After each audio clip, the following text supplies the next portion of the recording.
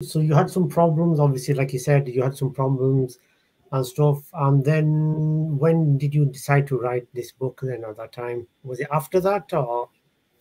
It was definitely after. I couldn't write it while I was in it because I didn't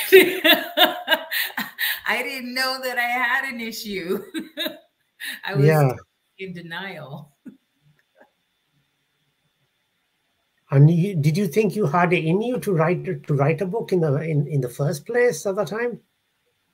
Nobody's asked me that question before, but I honestly didn't even believe in myself to even think that I had the wherewithal to apply pen to paper, because I had always been told as I was younger that I wasn't smart, that I didn't have uh, any kind of wits to actually apply myself.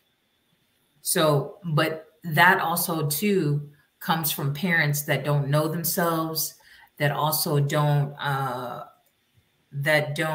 appreciate who they are and don't know who they're worth. So, trauma is passed on from generation to generation to generation until somebody decides to become aware enough to know that this is a pattern.